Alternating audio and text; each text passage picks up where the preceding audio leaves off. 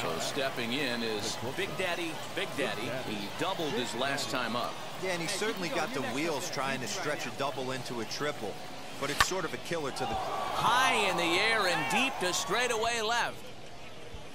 And this ball is gone. No chance to make a play on that one.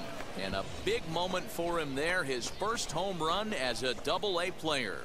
Yeah, and you always like to get those first out of the way, no matter what level you're playing at. Obviously, he's got aspirations to play in the big leagues, and this is exactly the kind of production that this organization is going to be looking for from him as his career progresses.